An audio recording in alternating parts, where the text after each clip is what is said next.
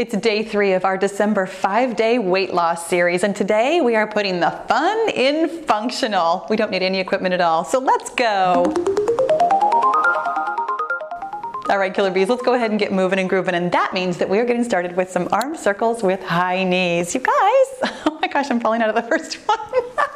Welcome to the workout. I'm Pahla B. I'm your best middle-aged fitness friend, and around here, we are all about making peace with our menopausal body by finding a healthy weight and moving in ways that feel like self-love. And you guys, you know what really feels like self-love? Losing weight with the 5-0 method, where we do 5 things every single day consistently that get us to our goal. Number 1 is eating the right number of calories. It's not necessarily less. Number 2 is drinking the right amount of water. It is half your body weight in pounds in ounces of water. Number 3 is getting the right amount of sleep every night, which means that we're going to bed at the same time every night and getting up at the same time every morning, and we're not really worrying about how much of that in between there was actually sleep. We are also exercising moderately with super fun workouts like this one today. And maybe most importantly, we're managing our mind by finding our thoughts and deciding if they are helpful. Let's go ahead and do some arm crossers with booty kickers. And today's helpful thought is this one. This is interesting. Because here's the thing, today's workout, it's interesting. It may or may not be fun.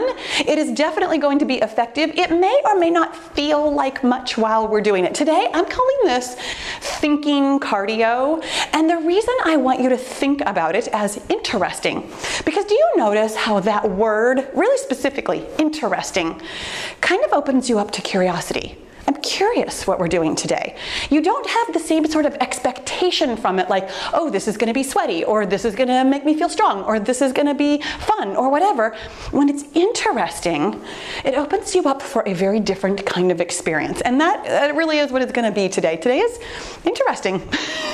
I've got the handy dandy gym boss here, set for intervals of 20 seconds, and we are going step stool style. Let's go ahead and do some welcome to my homes, because welcome to my home, which means that there's actually going to be a fair bit of rest today.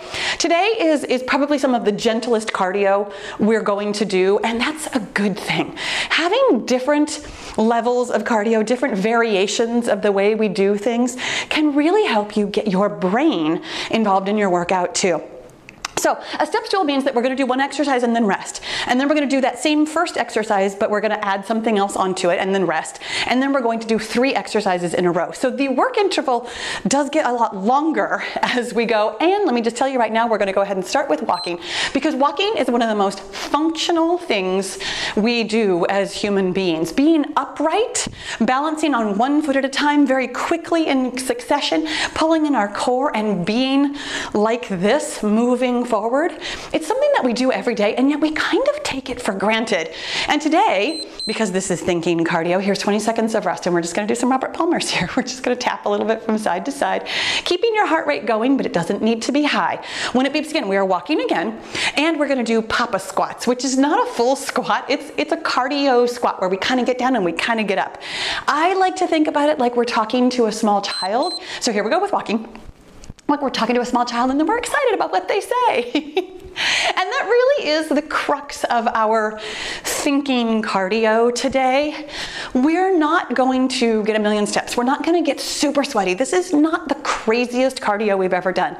This is the kind of cardio where we are thinking about what our body is doing. Pop a squat. We're just squatting a little, and then our hands are up. A little bit down, a little bit up, a little bit down, a little bit up. Feel that work in your booty. Feel your body doing a very natural movement. You guys, when it beeps again, we're going to get 20 seconds of rest, and then we're going to complete the entire step stool. See, there was plenty of work. You notice how it always builds up those longer intervals, even when it's thinking cardio. We're still doing cardio. Okay, so the entire step stool, we're doing walking, plus the papa squats, plus something I call ski jumpers, which means that we're gonna squat it down and we're gonna come up on our toes. So here we go, back with our walking. That ski jump is very functional. Coming up on your tiptoes, balancing like that, not something that we do every day, but that proprioception of knowing where your body is in space and time on a very small part of your body, here we go with Papa squats, is something that we can't really do other than that. The ski jumpers is actually very, very similar to Papa squats. It's literally the same kind of squatting motion, but as we come up from that Papa squat, we're going to come up on our toes. It's just 20 seconds. It's the shortest part of the step stool. It's the one that we only have to do, here we go, with those ski jumpers coming up on your tiptoes. How long can you hang there on your tiptoes? When it beeps again, we're getting 20 seconds of rest. And then we're moving on. Yes, there's some repeating, but we're not repeating the step stools. So once we've done all 3 exercises, 20 seconds of rest. Yeah, see, there we go. There's our cardio part. You guys, when it beeps again, we're moving on to another step stool, and I'm just going to tell you right now that all of our step stools start with walking. Truly the most functional exercise that we could possibly do, and I love to be able to do it here we go with our walking, where we can talk about stuff too. I mean, what's better than walking and talking, right? You guys, no sooner did I become a certified personal trainer than the very next thing that I did was get another certification. My second, and frankly my favorite certification, and here we go with 20 seconds of rest, is as a functional fitness specialist. I loved learning about the normal functional movement patterns that we have as human beings that we use in life. What we're going to do next is we're going to do walking plus something I'm calling ankle jacks. Our hands are going to be doing jumping jacks. Here we go with our walking part. Our hands are going to be doing jumping jacks, and you're going to bring one knee up as high as you possibly can. Like really take that second to pull it as high as you can and see if you can touch both hands to both sides of your ankle. I know, this is why it's thinking cardio. We're really thinking about that balance, about pulling that knee up and really squeezing that extra couple of inches to see how high you can get it. Now, of course, it's not that big of a deal if you actually touch your ankle. And I would much rather you have your knee come straight up than out to the side. So wherever you can touch with your knee coming straight up in front of you, and then here's 20 seconds of rest. Having that knee pulled up that little extra. Because you know when we pull up a high knee, it's like, okay, well, yeah, I got my foot up off the ground.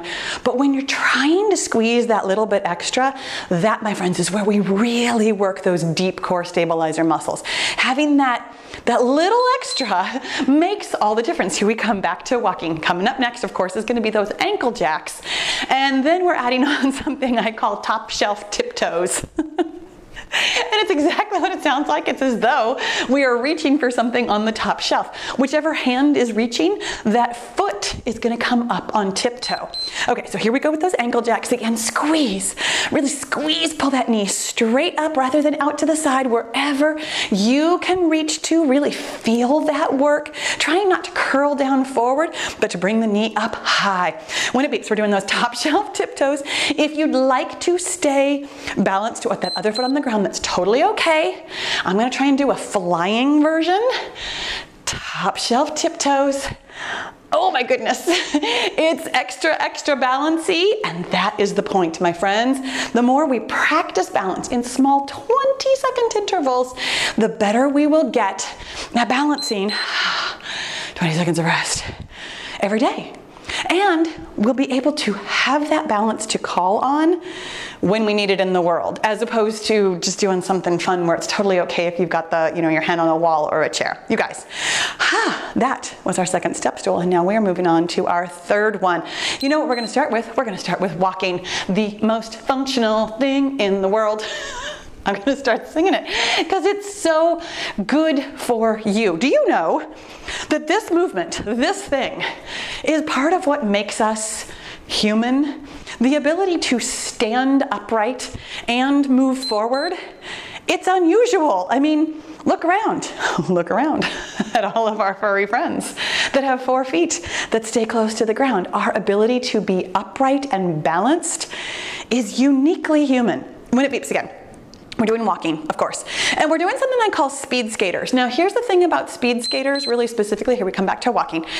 You could, if you wanted to, jump. I'm not going to, but you could. This will depend on where you are with your personal fitness and weight loss journey. I don't love to jump very much. I do some jumping, but it's not my favorite thing anymore. It is functional though. But speed skaters, basically, it's like we're doing flying windmills. You're reaching for your opposite hand, or your opposite hand is reaching for your opposite foot, but we're flying that back foot so that you are really balancing in a lateral motion rather than tapping back like we do with windmill tap backs. Here's 20 seconds of rest. Okay. You feel all that work in your core? You feel all that work in your brain? I know. This is interesting, you guys. When it beeps again, we're adding on. I'm going to tell you right now, leg twister jacks. Your leg goes out, your leg goes in, your other leg goes in, your other leg goes out. We're going to start with walking. The thing about leg twister jacks, it took me so long to get these right. I like to think about your foot traveling across your body. So it's out, it's in, it's out, and then we come back in, and then we're in, and then we're out.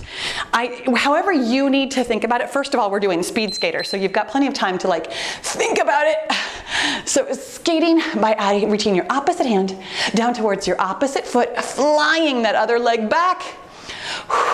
Your arms are going to be doing jumping jacks. If you would rather not do the jumping jack part with your arms, totally okay. Just move your legs. It is all about figuring out where your body is in space and time. So out, twist in, twist out. Then in again, in and out. I'm going to say it the whole time. In and out, in and out. The movement going across your body.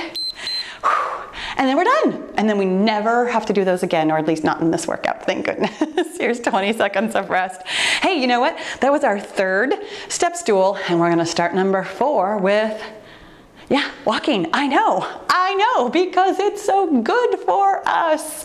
You know, one of the biggest questions that I get, here we go with walking. One of the biggest questions that I get is about how I exercise barefoot, whether or not you should exercise barefoot. And I will tell you that you absolutely never need to. You never need to do anything that I do, ever.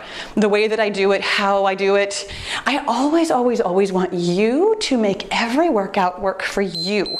The reason why I like to work out barefoot, here's 20 seconds of rest. When it beeps again, we're doing walking, and then we're going to pair that with upside down jacks, where we're challenging our balance from side to side. That one is a little kinder and gentler, that it's not as much thinking, but you really are moving, you're transferring your center of balance off to the side a little bit. So here we go with walking.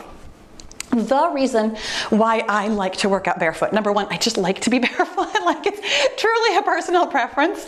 But the reason why I even started working out barefoot was because many years ago at this point, like 13 years ago, 10 years ago, long time ago, don't remember when. Here we go with upside down jacks. So your hands are doing jumping jacks, and we're stepping out wide enough to the side that we're really transferring our center of balance off to the side, really thinking almost like a lunge off to the side without having to bend your knee, but really thinking about where your balance is. Your balance, my friends, belongs right in your belly. And then here's 20 seconds of rest. Thinking about your center of gravity being in your center can help you balance no matter where you are, no matter where your legs are, no matter where your arms are, no matter what you're doing. If you're thinking about the work being right here in your center, it will help keep you centered. Okay, when it beeps again, we're doing walking, of course, because that's what we do. The reason I started working out barefoot, I had terrible balance. I still do. But it has gotten significantly better when I took off my shoes. Now you will notice that your balance is actually better with shoes on, because your shoes are doing a lot of the stabilizing for you. Here we go with those upside down jacks. What happened to me was that I didn't know I had bad balance because I was always wearing shoes, but I was getting injured a lot because my shoes were doing a lot of the work for my body. When it beeps again, by the way, we're adding twisting kicks. It's exactly what it sounds like. Our torso is going to twist. Our lower body is going to be doing kicks, one leg at a time, of course, because otherwise we'd be jumping. And I don't even know how you'd kick with both legs at the same time. Really thinking about pulling in that core, twisting your whole torso wherever your spine can get to, not just moving your head or trying to move your shoulders over, but really thinking about twisting from your middle, from your center of balance. And then here's 20 seconds of rest.